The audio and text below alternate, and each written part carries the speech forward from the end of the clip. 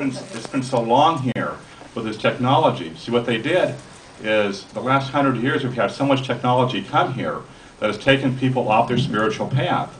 Like I said, every 2,000 years we have the ascension time coming. This is what we're going through right now, okay? And you're saying they could help, but it's up to us to help you. That's not what you're saying. No. What are you saying? What I'm saying is that if we didn't have mind control here, then we could help ourselves, okay? And so what you're doing is you're saying that you know, that I'm trying to help myself through my mind, which is controlled by these off-planet negative ETs that are soulless beings, okay? And these soulless beings have you all conditioned. It's very, very frustrating. So what's the key? What's the answer here? What's the key? Yeah, the heart. Well, eventually, what will happen is the Galactic Federation is here, supposed to be here, to help us 100% with our spiritual development here. That's why they're in place. Okay, they talk about ET abductions. I've worked with lots of people, especially women who've had their eggs taken. They go through a pregnancy for about a month and a half. They have the morning sickness when the fetus is taken out of them. I have people that I deal with who can't sleep in their bed at night, and they have to go in their car and move the car every 2 blocks for every probably 15 minutes to a half an hour because they're tagged, okay? And the whole thing is that if the Federation was in integrity, right now we have 40% light on this planet. When I started my mission over 2.5 years ago, there was 20% light. Very, very good, okay? But it's a race now. We have ascension happening here, and we have the Federation, or your space brothers, okay? Yeah. Are they going to come into the light like yourselves, okay? Are they going to prevent these negative ETs from coming here? Okay, I've been through a lot of different conferences.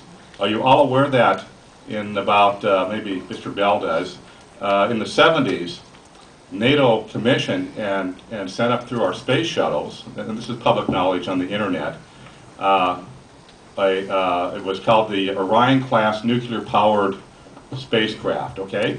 And I think there was maybe 5 to 7 of these out there to actually come and fight warfare, aliens that were coming to our planet here, okay? Is this Star Wars? This is Star Wars, yes. And if you know about it, Mr. Bell, do you know about that? Yeah, okay. Okay. And so what you have here is not all these wonderful ETs are good, okay? They're screwing up the Earth here.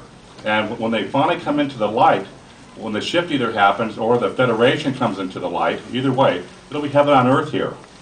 But in the process, you have to get into your heart for the ascension thing. This is my whole gig here, is to get into your heart center. Thank you. And get out of the mind. The mind's never going to help you. When the ascension time comes, the mind's gone.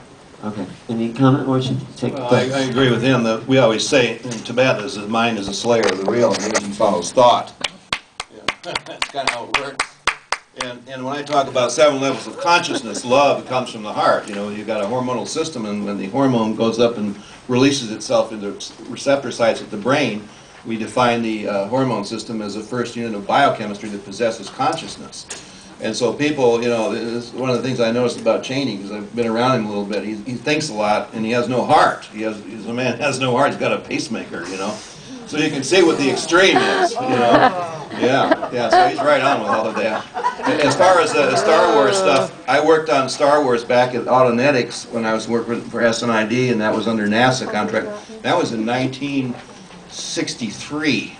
Okay, that's when I worked on it. So there are some people with pacemakers who do have a heart. Well, I'm not talking about that way. But with Cheney, there's an exception. He has no heart. You know, he might have a physical one there, but it doesn't work.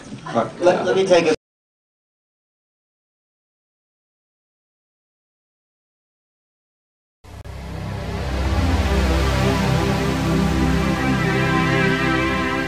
Yeah.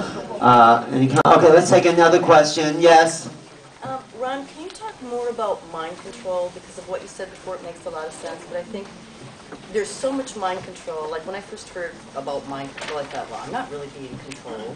But can you talk more about it as far as how we really are being conditioned and we are really being controlled?